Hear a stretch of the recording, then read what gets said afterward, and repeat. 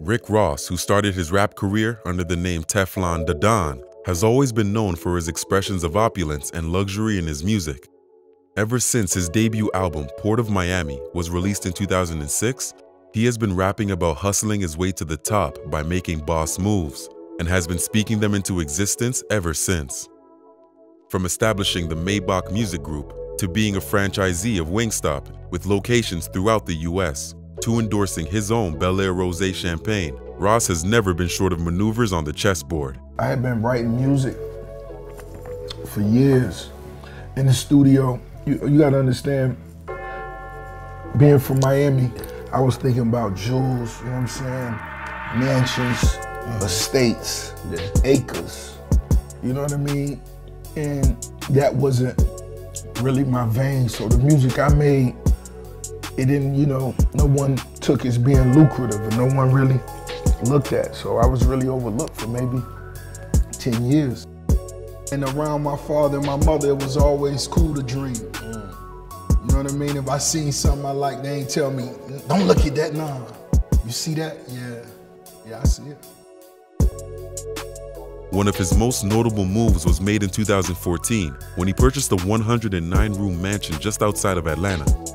The enormous 54,000 square foot mansion sits on 235 acres and is the largest single-family home in the state of Georgia.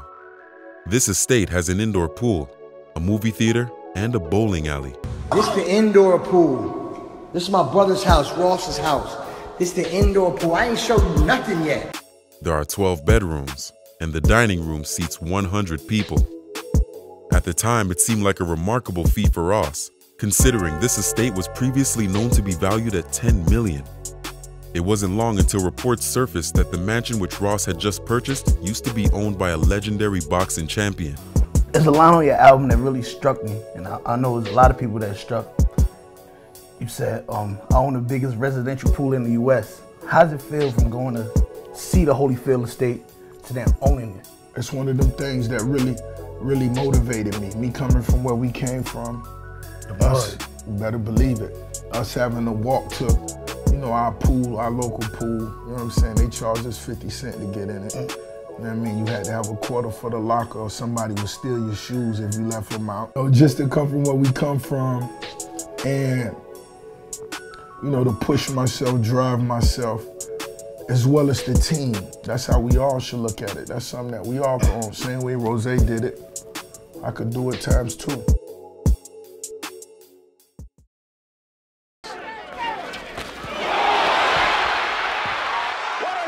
Evander Holyfield. It was a twisting right, and down went Douglas. There's a new heavyweight champion of the world, and his name is Evander Holyfield. In his prime, Evander the Real Deal Holyfield was a massive draw in heavyweight boxing, who reigned as an undisputed champion in both the cruiserweight and heavyweight divisions in the late 80s into the 90s. His biggest fight, the infamous Holyfield versus Tyson, that spun out of control in a bizarre, ear-biting finish by Mike Tyson, brought in just over $100 million by itself. It is estimated that Holyfield earned a staggering $230 million from his 26 years in the ring, with 44 wins across 57 fights, including 29 brutal KOs that helped make him a household name. Holyfield moved into the Holyfield estate during the height of his career in 1994. The mansion was in his hometown of Atlanta, and the $20 million purchase was labeled as a monument to his success. I just want to be able to share that game with those young dudes and say, yo, staying rich, one of the biggest keys to that is empowering your circle, empowering your family.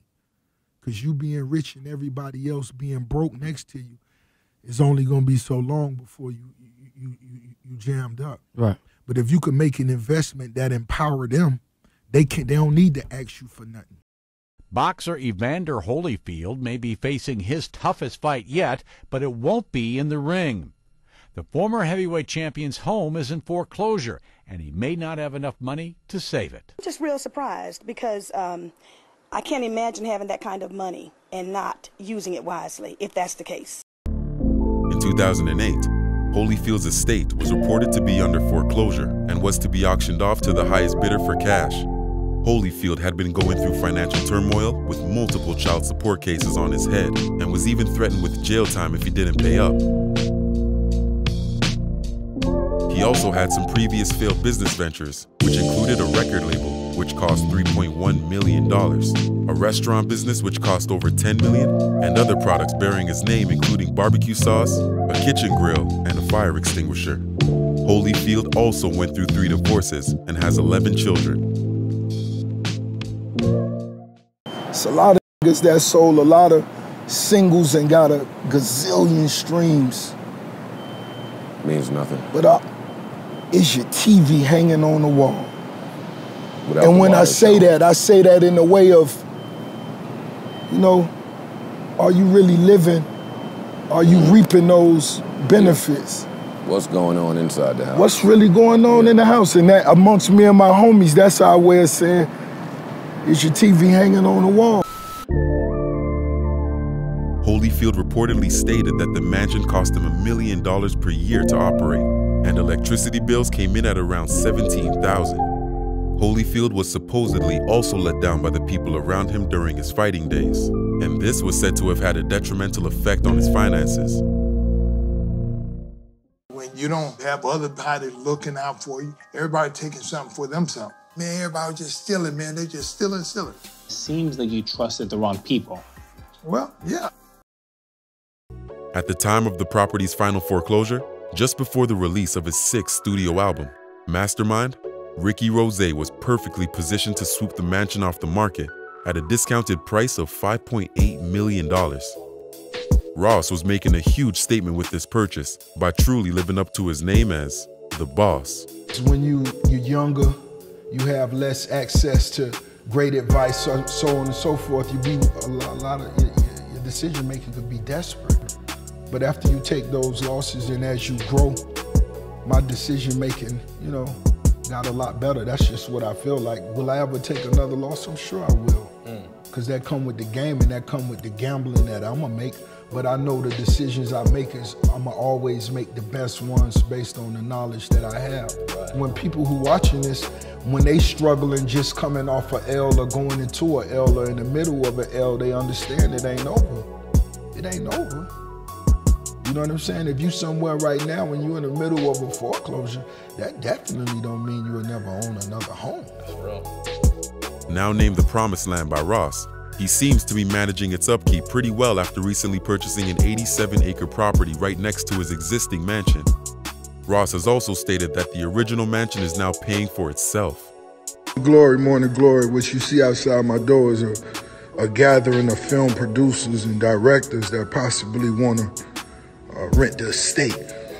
Now it's become an attractive location site for film producers and directors who want to pay to use it, with the Coming to America sequel being the most recent movie that was shot there, in which Rose himself made an appearance.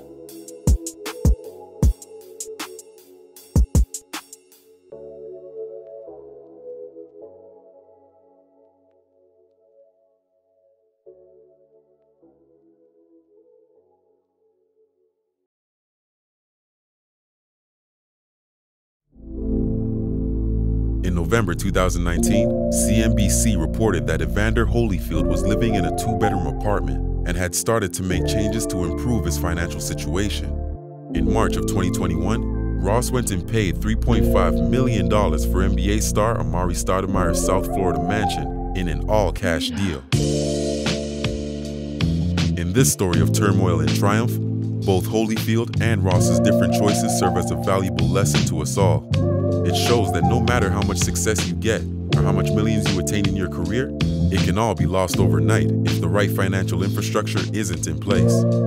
It didn't seem as though Holyfield had any real infrastructure in place to maintain his wealth, or anybody around him that had his best interests at heart.